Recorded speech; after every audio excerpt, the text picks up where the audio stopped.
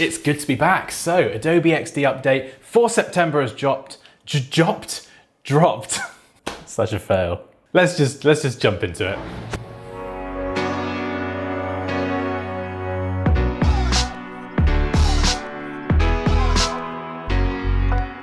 Hey guys, you're watching Dansky, the place to be to develop your creative skills. This is the new place to develop your creative skills and mine. This is my new studio. I hope you like it. It's a bit more white. You know, we've got a nice little blue light over there. So we've got some blue going on, but it's taken a while to get this set up and I can't wait to get back to making videos because I love doing this. And today we're going to be looking at Adobe XD. The September update has dropped and we're just going to jump straight into this now. Go through some of the changes and then you can download the update and just get cracking and have fun. All right then, let's jump into this. So you can see on screen, we've got the lovely title at the top, responsive resize, timed transitions, and more. How intriguing.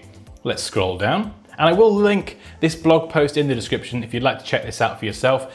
And as always, they have some videos for each of the different points in the update, and it basically talks about everything that's changed. It shows you how to use the new features. So if you can't wait for me to get around to making a video on each of these things we're going to be covering, then definitely check out the videos in the blog post linked in the description, because these videos are great and they bring you up to speed in like 4 or 5 minutes. They're really quick videos, but they tell you everything you need to know about the new features. So definitely check them out.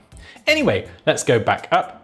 Responsive resize. So essentially, this is something I've been waiting for a long time, and it's a huge time saver. So in Adobe XD, normally you create your mobile artboard, you create your tablet artboard, your desktop artboard, your big web one, whatever it is, and you design between each of them to make sure that what you're creating works across all of the devices. Today, we've got like a billion different devices, and we've got to make sure that what we're creating works on all of those different platforms. So with responsive resize, what this enables us to do is, for example, start with a mobile concept and just wireframe or design that one up so it's looking great. And then we can stretch that artboard and we get some resizing options that we can then apply to the content on that artboard. So for example, you might have your menu icon top left, a search icon top right, your logo in the middle, and as you stretch the artboard, certain elements like the menu and search icon will snap to the corners of the screen and the logo will stay in the center.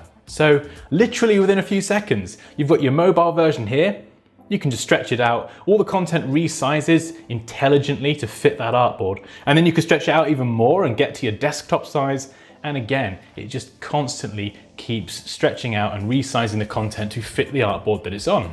Conversely, if you start with a web artboard, so something really big, you add all your content, you've got like 4 or 5 different columns of content, like loads and loads of content going down the page.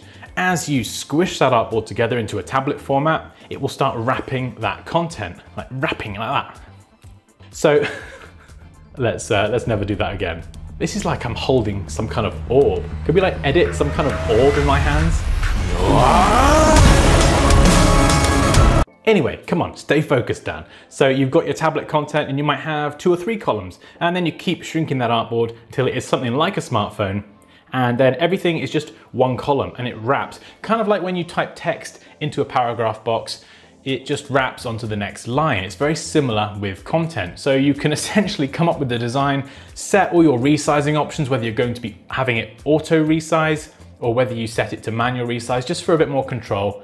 And as you adjust the size of your artboard, make it wider, whatever it is, XD is going to intelligently try to resize the content for you. Huge time saver, and like I say, with all the devices we've got out there today, it just makes it so much easier to make all of these responsive considerations much earlier on in the process, rather than kind of doing all the design work and making it look pretty. You get to the end of the process and think, bugger, that doesn't really work on a mobile device, or it doesn't really look great on a desktop. You can consider all this much earlier in the process, and then at the end, you've considered everything. It works on mobile, tablet, small tablet, big screen, huge screen. It just works on everything, and you can just then go and add the design, the icing on the cake, if you will, and you know that you've considered all of the responsive fundamentals much earlier in the process. And if I just scroll down here a little bit as well, something it talks about at the bottom, It says here, there are many ways responsive design can be used to speed up the process for designing for multiple devices, including the ability to pin a button or icon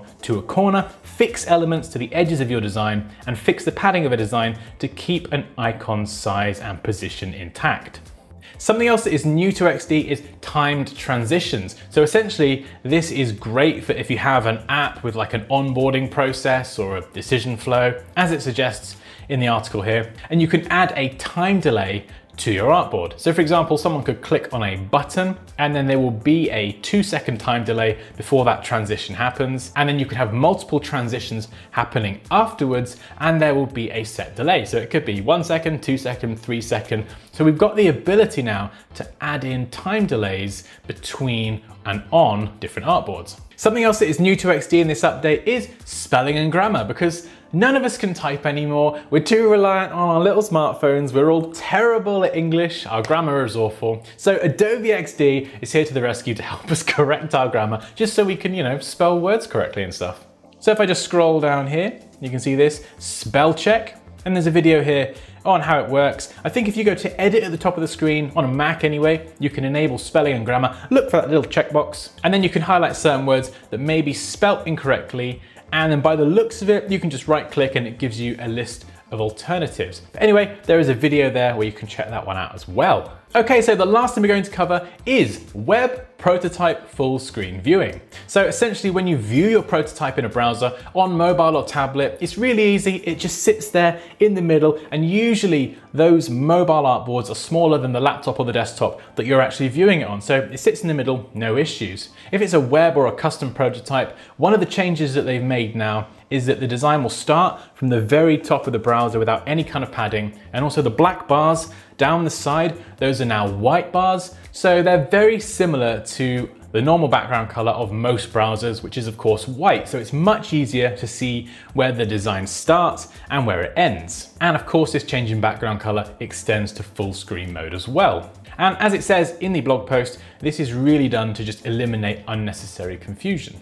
And there we go. That concludes the September update for Adobe XD. And something else that's worth mentioning is that Andrew Shorten did tease on Twitter that the October update for Adobe XD, which coincides with Adobe Max, is going to be larger than all of the other updates this year. So every month we get an update for Adobe XD. This October update for Max is going to be bigger than all of them potentially. So that's pretty exciting. I've got a few predictions on what I think might be in that update. I'd love to see something a bit more advanced with animation, but we're gonna have to wait and see.